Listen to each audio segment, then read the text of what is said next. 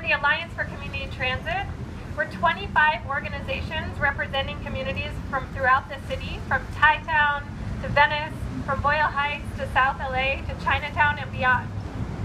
We came together from various corners of the city to rise to a challenge.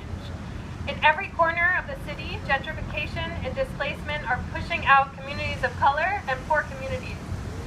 Displacement is tearing at the fabric of Los Angeles, threatening communities that truly represent the city's soul. When we have 13,000 people becoming homeless every month, when we have the highest poverty rate of any major metropolitan area, when families are forced to pay 50%, 60%, up to 70% of their income on their rent, the worst rent burdens in the entire country, it's time to act.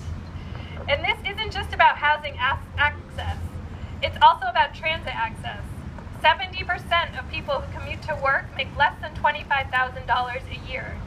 This means that the vast majority of LA's core public transit users are very low income. But over 40% of the affordable housing we're losing right now is near transit.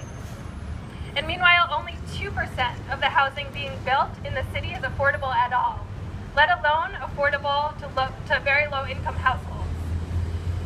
The new housing being built is overwhelmingly luxury housing and market rate housing. It's not housing for transit riders. So as we invest billions in new transportation, Metro is reporting ridership losses. This is not intentional development led by a vision. It's ad hoc development to the highest bidder. But we're here to invite the city to a different future. ActLA is launching a campaign for concrete policy change. We will be urging the city to be intentional about what is being built around transit, to have a vision. But having a vision and having goals is not enough. We need policies that will carry out this vision. ActLA wants to work with city council offices on crafting these policies. First, we want a net gain of affordable housing near transit, meaning preserving what we have now, but also building more. Second, we want the development that goes in near transit to lead to economic mobility for the local community. We want community-serving businesses, local hire programs, and quality, well-paying jobs. And third, we want healthy neighborhood infrastructure, healthy food retail, parks, and bike and pedestrian infrastructure. And we don't have to start from scratch.